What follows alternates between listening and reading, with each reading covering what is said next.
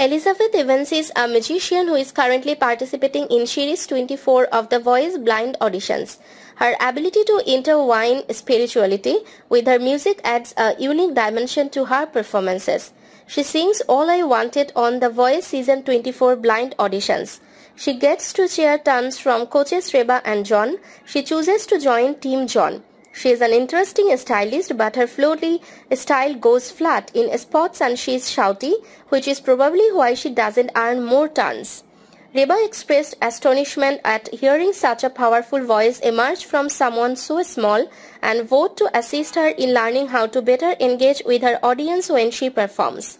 Elizabeth was about to graduate from Belmont University in Nashville with a songwriting major. This One's Gonna Hurt, her catchy first single, was released in July 2022.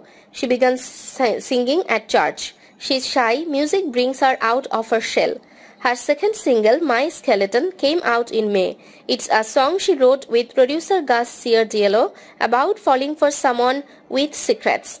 Specifically judging from her TikTok about a guy who is still hung up on his ex and using a new girlfriend to try to forget her. Her style is alternative pop or rock, and yes, that bio indicates that Elizabeth has released her own music, 2 songs in the last 2 years. My Skeleton, her second single, was released in May.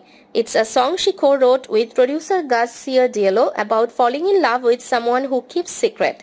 She has a very deep passion for singing and wants to pursue a career in the field.